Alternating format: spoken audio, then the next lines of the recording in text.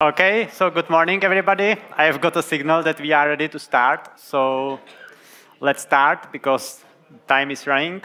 So today I'll be speaking about recent changes in the page cache and VFS. So basically the shared file system layer, the layer that's shared by all the file system. By the way, I'm Jan Kara from SUSE Labs working on the performance team. So basically I'll be talking about three things. Changes in the page cache, which has gone through like significant amount of change in the last few years. Then about some new system calls for handling basically mounting of file system and some other stuff that you can do with file systems. And finally, if we still have time, I will speak about some changes of block device handling and some hardening that has happened in that area in the kernel. So about the page cache. Basically, all the things that have motivated the changes in the page cache are that the memory sizes are significantly growing, basically in the last few decades, and the I/O speeds have grown in the last decade very significantly as well, with the advance of like non-volatile memory, like SSDs and stuff like this. But the memory is still managed in like 4 kilobyte chunks, so-called pages. Yeah? At least the size is 4 kilobytes on x86. On other architectures, it can be different, but it doesn't really change the substance, or we'll talk about that a bit later, about the details here. Now, the overhead of handling like the memory in such relatively small parts, like 4 kilobyte parts, is actually adding up. And it's become, as the speeds are going basically faster with the hardware, the CPUs kind of cannot keep up. And so the overhead is becoming more visible. And they are visible in several places.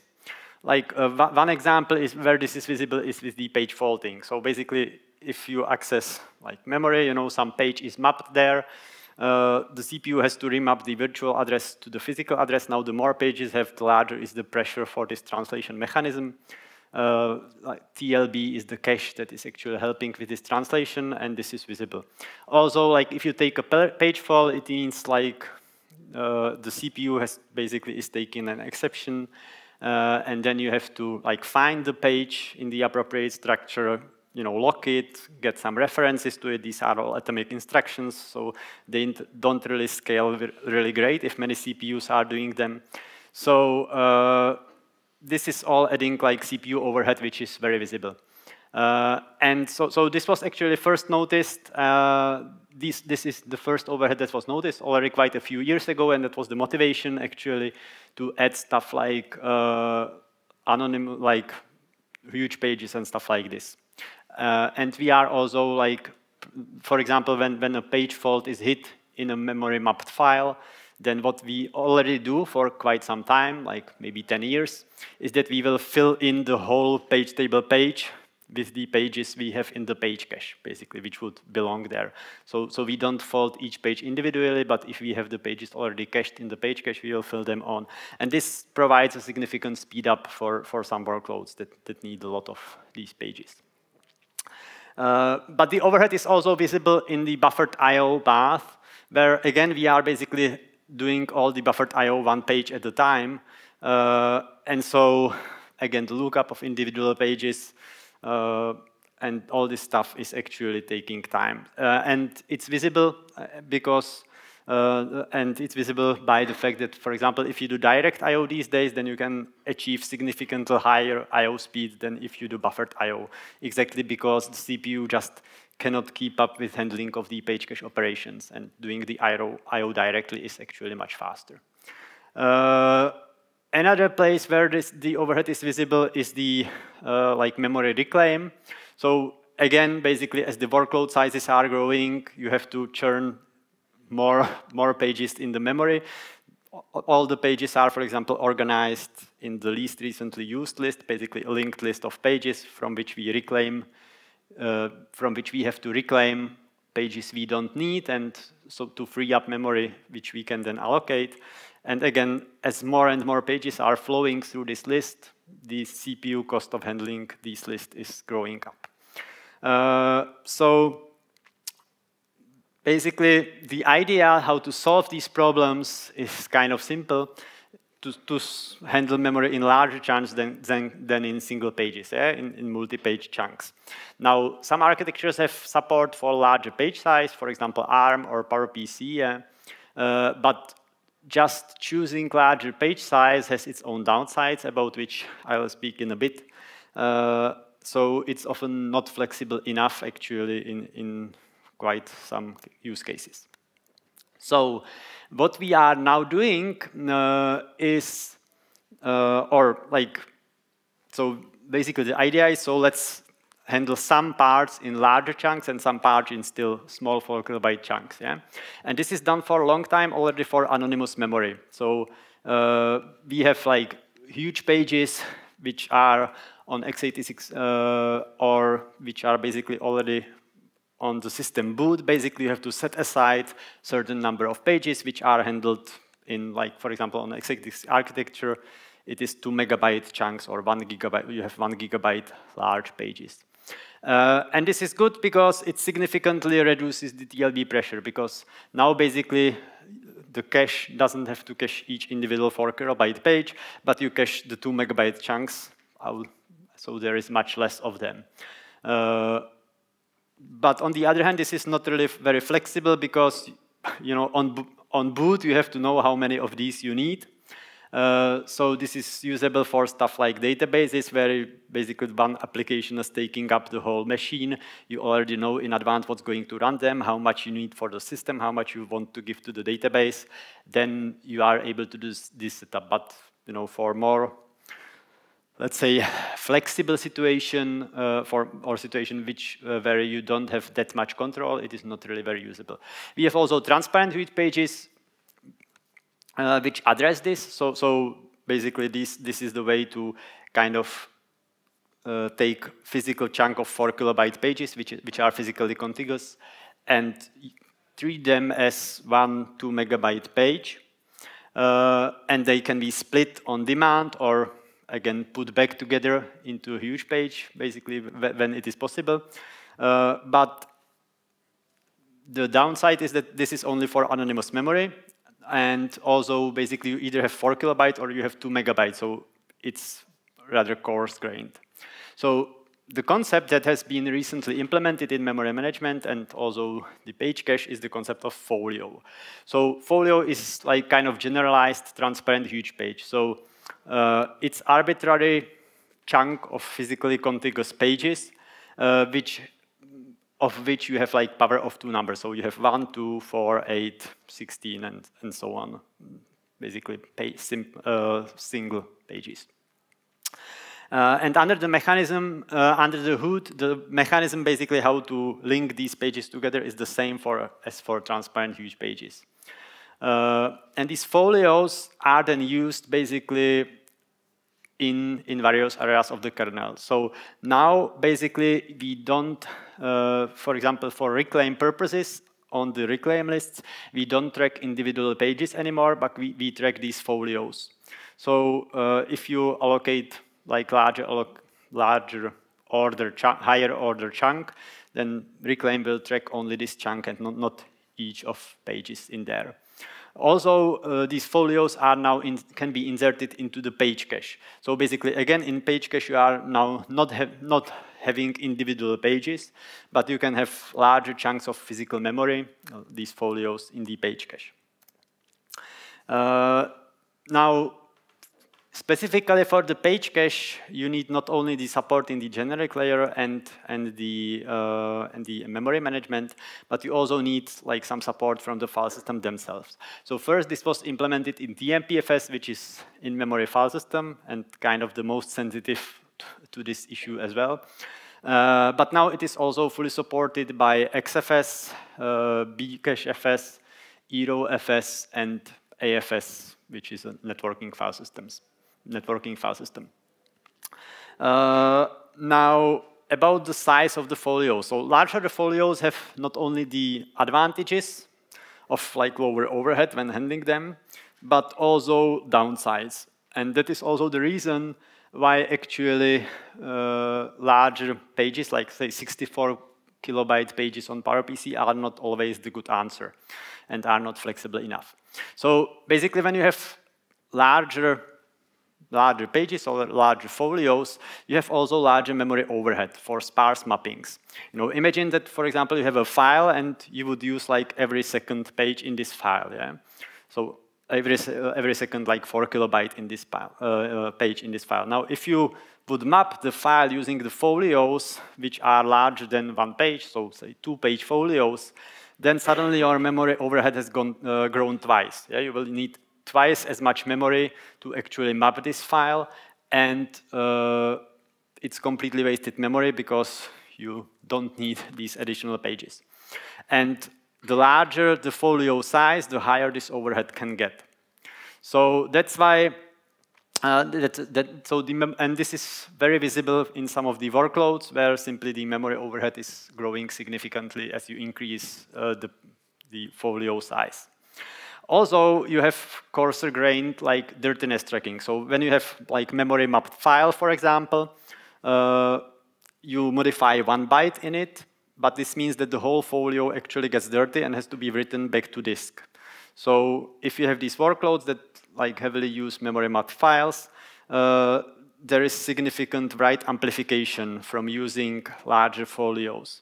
And again, for some workloads, this is actually costing like 40–50% of your performance very easily, like for example, for some of the database workloads. Also, you have coarser-grained activity tracking. So imagine if you have like some larger folio and part of the folio is hot and part of the folio isn't really used much, so it's cold.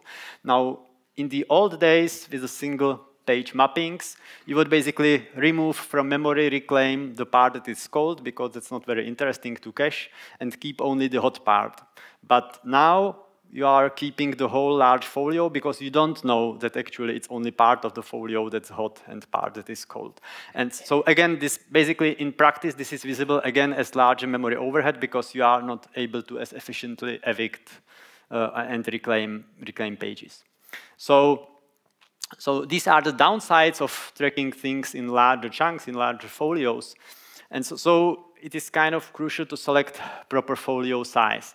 And this is actually where folios have the advantage because basically you can choose different folio size for different files, or even within the same file you can have folios of very different sizes. Currently, the algorithm which is picking the size of the folio for the file is relatively simple. Like it's basically size of the folio is picked on allocation and based on the alignment of the I/O request and the size. So basically, when you do read, then basically we do read ahead, which is standardly 0.5 megabyte, and we will allocate the folio to basically underlie this 0.5 megabyte read-ahead chunk. Now, this also depends on the alignment. It doesn't always have to be great, so sometimes we pick smaller folio sizes, but generally we try to pick this folio size to fit the I/O size. Similarly for writes, when we need to allocate pages in the page cache for write, we will allocate the folio to match the write size. We can also split folios in the page cache. Currently, it happens only on truncate or when punching hole in the middle of a file. So when this happens and the boundary is in the middle of a folio, we will split the folio into individual pages and remove from memory the pages we don't need. Again, this is there basically to reduce the memory overhead that's coming from using larger folios. Now, there are some interesting performance benefits out of this. So what has been observed is that there is like 6% reduction in the system overhead when compiling the kernel when you are using larger order folios. Then the Linux zero-day testing done by Intel has noticed like significant improvements in these micro benchmarks. Like the first micro benchmark, which got improvement by 240%, is actually a single sparse file, and there are many processes which have this sparse file mapped, and they are banging it like together. and there basically this is kind of the worst case, yeah, because you have many processes, so they are not sharing the address space. Each process has to map all or page fold all the pages in the file, and all the processes are contending on fetching pages from the page cache, locking them, inserting them in their address spaces, and so on. So it's like very heavy contention on the page cache and a lot of cache bouncing between different address spaces and so on. The second case, which got like 65% improvements, it's basically the same principle, but with threads. So now you have many threads which are again page folding on the same shared file. So in this case, at least they are sharing the address space. So once a single thread basically maps the page, then all the other can use this work. So there is less contention on the page cache in this case. And the 45% case is basically when you have processes and each process have its own individual file. So there basically the contention is completely gone. And the 45% benefit you see is simply from the lower overhead for looking up pages, locking pages, and so on, from the fact that you are doing stuff in larger chunks. Now, also people, there are other uses of folios. People toy with ideas like using, basically constraining the smallest folio that can be used for a file, and using this so that you can support file systems where the block size is larger than page size, because currently basically block size of the file system is limited to 4 kilobytes because that's the page size on x86 architecture, or well, on the PowerPC you can have obviously file systems larger block sizes, but on x86 you are limited to 4 kilobyte block size in the file system. With folios, in theory, you could support file systems with larger block sizes. Okay, so that was about the page cache, and now let's have a look at the mount API and basically changes in how we mount and file system and so on. So basically, this seems like kind of boring topic, but there is actually a surprising amount of things under the hood. So we have this mount system call that is there basically since day 0 of Linux. And it has gone on only through a minimal amount of change. So basically you give it the source device. Let's now talk about standard on-disk file systems. So you give it a source device, basically target directory where the file system should be mounted, the type of the file system, and then some flags, which are and basically mount options, which are partly stored in the flags and partly stored as a string in the data pointer. Now, with this system call, like over the years, many problems have accumulated. Yeah? First, the thing is that we are not able to specify the target in a like more open-end style, where you basically can specify directory as a file descriptor, and you can specify then the target directory as like a relative path compared to this directory FD file descriptor. And this is actually crucial for some container workloads to create like race-free ways to handle things. Also, like there is this weird combination where some mount options are stored in the flags and some mount options are stored in the string. To add to the confusion, actually some of them can be specified in both. Like so for example, lazy time mount option can be specified both as a string and it has also a flag. Now this somehow is kind of difficult to handle when these are not quite consistent together. Also, some of the flags or some of the mount options actually influence how the whole file system behaves. Some of them behave, some of them change only how a particular mount point behaves. So this is basically, we are not used to think about it, but you know, you have file system, and in Linux, you can have it mounted in multiple places. So you have multiple mount points for the file system. And this is used very much, again, in the containers and so on, which usually create each container has their own view into the file system. And so some of the mount options influence only the particular mount point, and some of them like influence all the mount points. So it is again like messy what actually is going to happen. Finally, like we have run out of space actually in the mount flags, and also there is this interesting thing. So it's interesting, like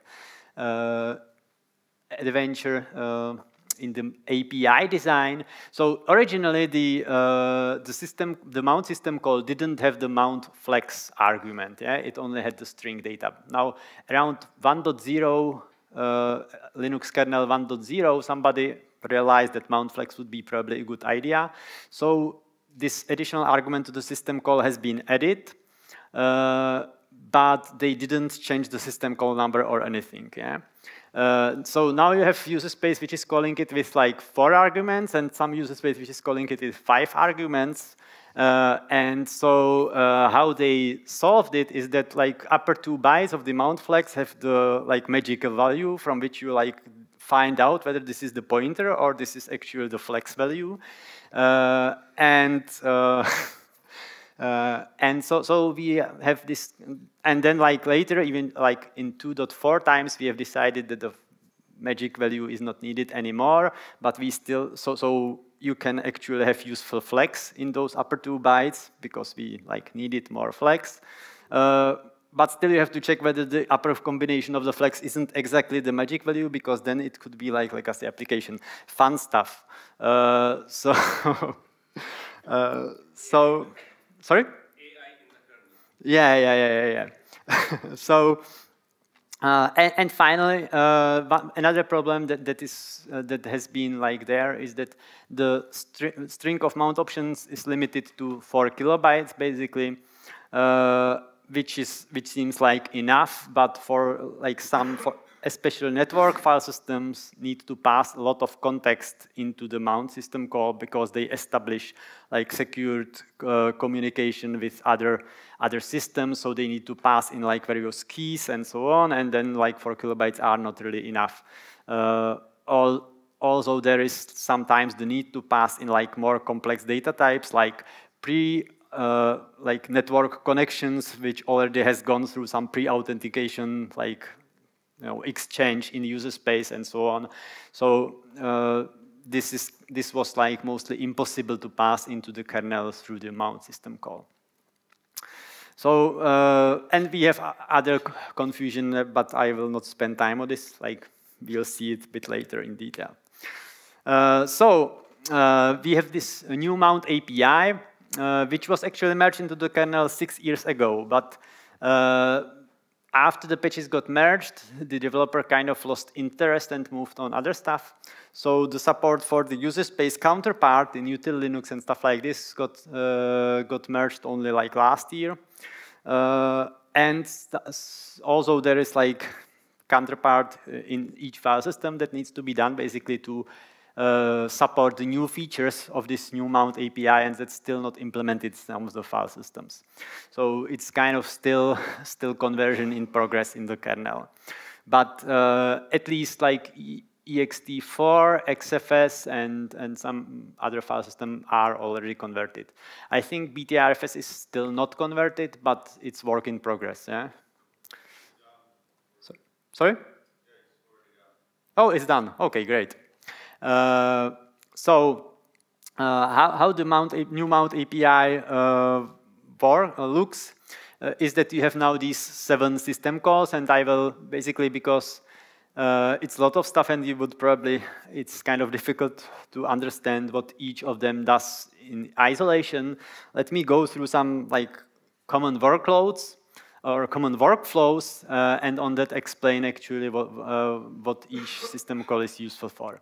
So if you want to mount a file system, then you would start with an fsopen system call, which basically returns you a file descriptor, and you pass it the file system type. The flags here are not interesting, they only specify, they are basically the standard flags for the file descriptor, like close on exec and similar. Yeah. So fsopen will establish a connection to the file system driver or particle type, say to ext4 file system driver or to BTRFS file system driver.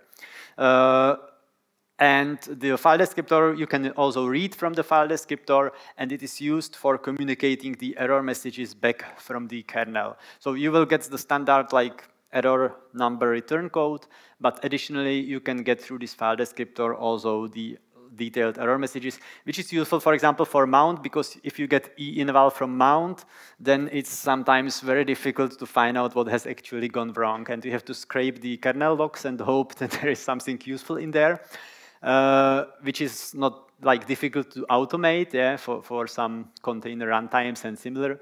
So here you can read, so here the file descriptor can be used to passing back the error messages. Now, currently util Linux just drops these messages on the floor, so it's not really very useful. And you still have to scrape the kernel logs, yeah, as a bit of a spoiler. But in theory, at least the kernel part is there. Then, after you have this connection to the file system driver, you call basically fsconfig system call multiple times to add mount options to this file system context. So it's one call per one mount option. The type, you know, the fsconfig system call has the command parameter by which you specify what should, like which type of the mount options should be used. And we have there like 5 types of mount options, like flag is kind of obvious, string is as well obvious. So it's like mount option that has parameter as a string.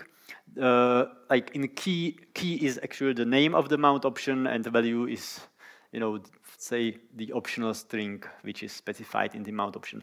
Path is essentially the same as a string, but the general infrastructure already resolves it into a particular, like basically kernel internal representation of a path, and that that is passed into the driver, file system driver, so it doesn't have to do the lookup itself. Binary blob is kind of obvious, and you can also pass file system descriptors like this in mount options. Then there are, fsconfig has also 2 other special commands. Like once you are done with adding all the mount options via the fsconfig, you call the fsconfig command create, and that will mount the file system. But now the mounting happens only inside the kernel, basically. It's still not visible to the user space. You just in kernel, like for the file system folks in this room, basically the superblock is created, the file system is called to load the data to the superblock from the disk and stuff like this. So from the point of file, in kernel file system driver, this is the mount operation. But externally, the mounted file system is still invisible. Now, after you have done this, you have to call the fsmount system call, and this will actually attach a mount point to the mounted superblock. And you can specify the additional like mount options, these attr flags. These are the mount options that are specific for this mount point only. So they do not influence how the whole file system, but they influence how this particular mount point behaves. And you know, it is stuff like read-only status, for example, that can be specified for each individual mount point, or whether the devices are allowed to be accessed through this mount point. That's also like mount point specific flag. Okay, so now we have mount point attached, but still it's like anonymous mount point, and it's not like visible anywhere in the directory hierarchy. So then you have to use the move mount system call to actually attach this anonymous mount point, and you will actually get out of the fsmount system call, you will get like file descriptor pointing to the root of the directory hierarchy now. It's just not attached anywhere to the global hierarchy visible by user space. And move mount will attach this, you know, directory hierarchy into a particular place in the globally visible directory hierarchy. So after this attaching is done with the move mount system call, it is visible by users. The file system is visible by user space and can be accessed. Yeah. Okay, so this I have been already speaking about. Now, another flow is with remounting the file system, and it's using a bit different set of operations. So fspic is basically, so originally we had fsopen, which created the file system context by connecting to the file system driver. This is another way to create file system context, but now from an existing file system. So you give a path basically to the fspic, and it will return you the connection to the file system driver that's operating on that particular path, and also like it attaches the particular superblock to this file system context. Now with fsconfig system call, similarly as when mounting, you can specify the mount options. That's the same. And once you are done with like specifying the mount options, then you call the command reconfigure, and that will apply that is the point where the new configured mount options are applied to the superblock. Then you can optionally call the mount setter system call, which can modify the per mount point mount options as well, and then you are done basically. So this is the remounting.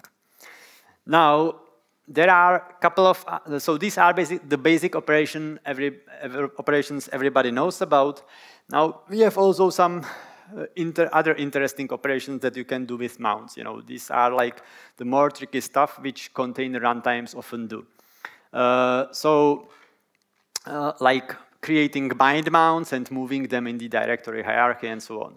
So basically you have here the open tree system call, which will again return you a file descriptor that's basically, or the base version will return you the file descriptor pointing to a root of the file system.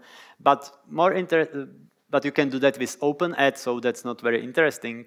What is interesting is that you can specify additional additional flags, and then not only the mount which is at that specified path will be cloned, so you will get like the second mount which is pointing to the same file system, and the file descriptor returned will be pointing to this newly created clone, which is like anonymous, not attached anywhere in the directory hierarchy. And there is another option by which you can clone not only this single mount where the path is pointing, but also all the mount points beneath. So you will get the whole tree of mounts cloned. So, and you will get back the file descriptor pointing to the root of this tree. And then you can use, for example, move mount system call to move. You can use move mount system call to like attach this anonymous mount point somewhere else in the directory hierarchy, or move the whole mount tree somewhere else in the directory tree. So, for example, when creating a container, you pick the mounts you want to be seen in the container, you clone them with open tree, and then you move them into the place where you are creating the container, and then you kind of change root there or something like that, and or create. You will do this these days. Probably you will rather do this in a separate mount namespace, and then basically you will start a container there. So that's, we have also like a flag with move mount with which you can like hide, or with which you can move the anonymous mount underneath another mount. So you have one mount point and you will like on the same directory move another thing, but it will be like underneath it, so it's not visible. But as soon as you unmount the upper mount point, then the lower one becomes visible, and this is used by the container runtimes to like atomically replace one mount by another, so that user space cannot see basically the intermediate state. There is also one interesting feature that's enabled by this, mostly by the mount setter system call, and that's ID mapping. You know, this is a problem often hit by the containers, but you have already probably also seen it in practice yourself. So, you know, what happens with the containers is that you have like the common container image and all the containers are using it. But each container is getting like separate chunk of the space of the UIDs so that they cannot interfere with each other. But then when you have shared file system and like distinct UIDs.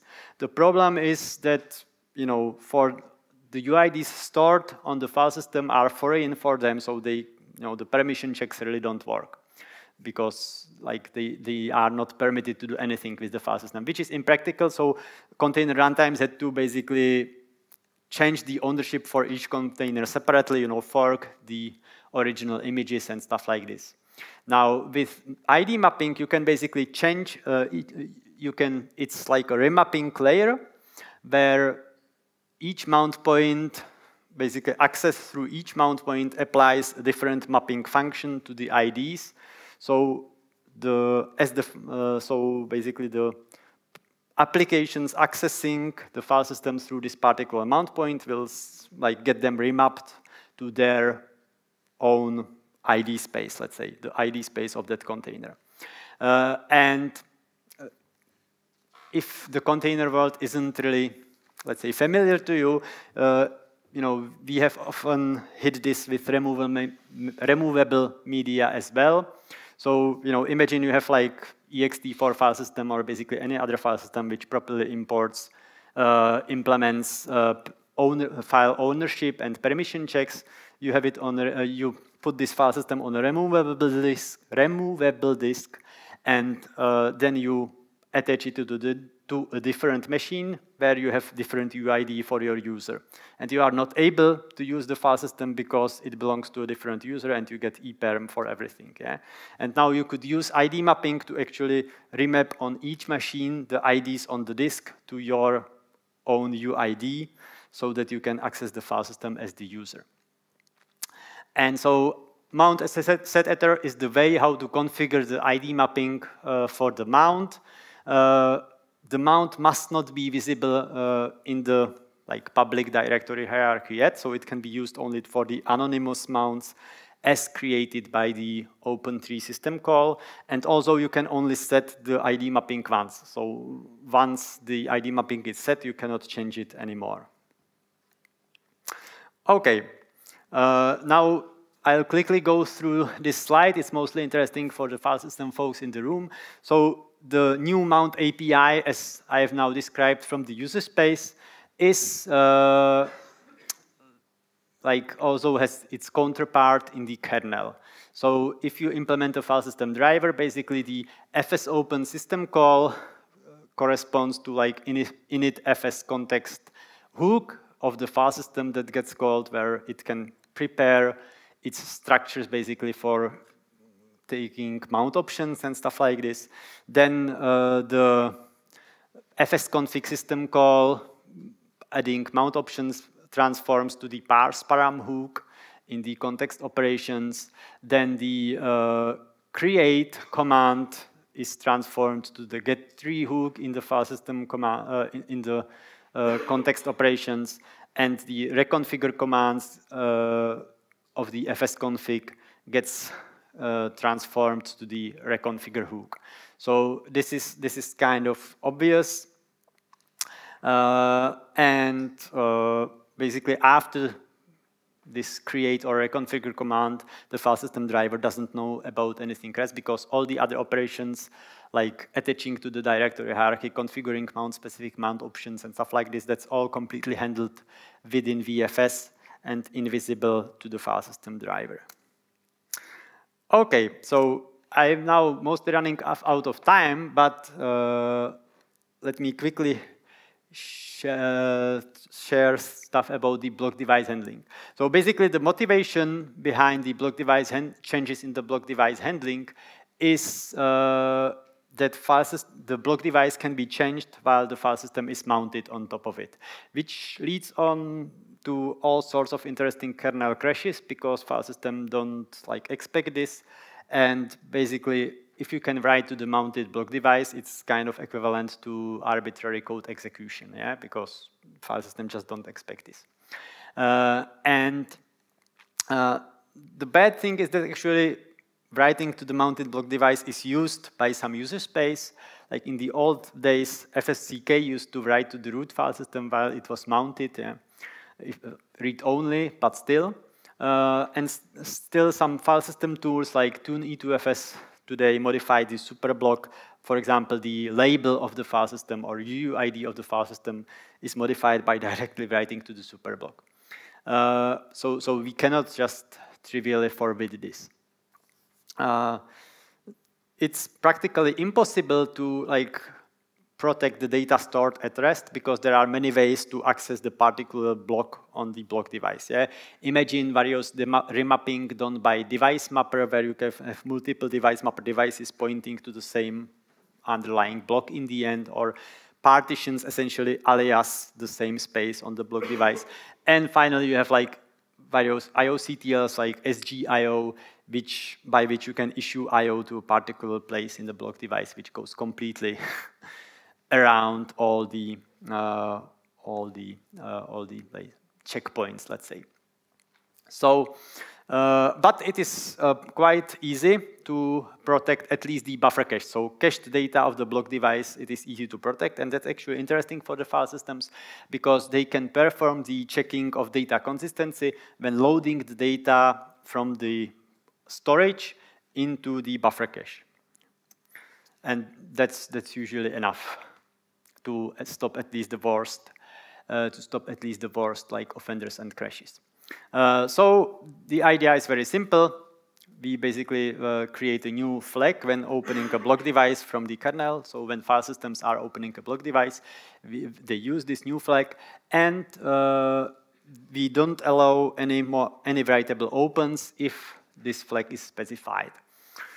Now this sounds simple, but in practice it gets complicated because it breaks some tools like mounting of loop devices in UtiliLinux that got fixed in the meantime, or resize E2FS, which is still not fixed, but easy enough to fix, let's say.